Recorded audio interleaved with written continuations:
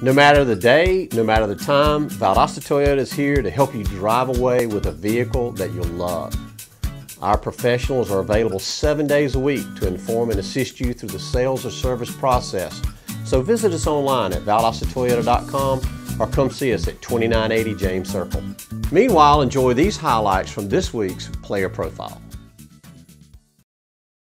My name is Adylein. I'm a sophomore at Tiftarea Academy, and I'm a varsity sideline cheerleader. Well, now we practice about once a week, and we just get our cheers together, and we're just bonding with the new upcoming girls. Being at Tiftarea has a family feel. It's really fun. I know everyone. It's fun to know the people you're cheering on instead of just cheering on someone that plays.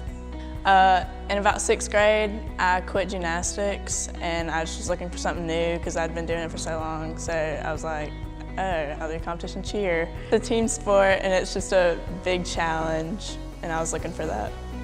It's a mental challenge because you're out in front of all those people and you don't know what could happen.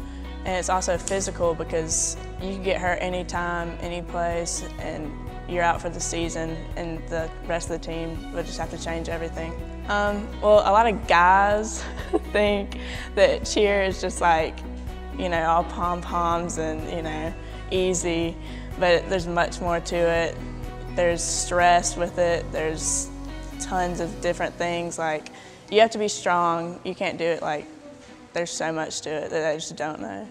Well, I balance cheer and my social life and all that. I balance that, it's definitely stressful, but coming home, going to sideline practice, and then going home, and then homework, and then the drive to Hayhira it's all stressful, but I mean, anything's possible, and it's fun. It's all for everyone else. Just the people I'm with, my team is everything.